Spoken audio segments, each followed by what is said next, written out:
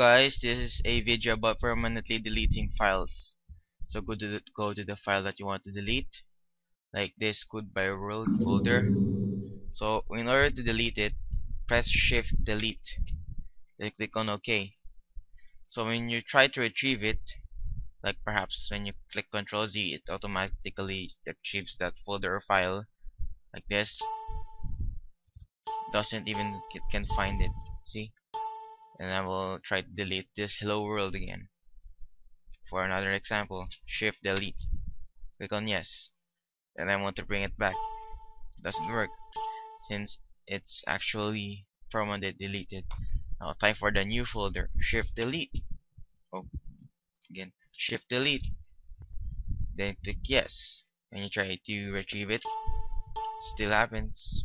Which means that this is a permanent deletion. So thank you for watching and happy Halloween!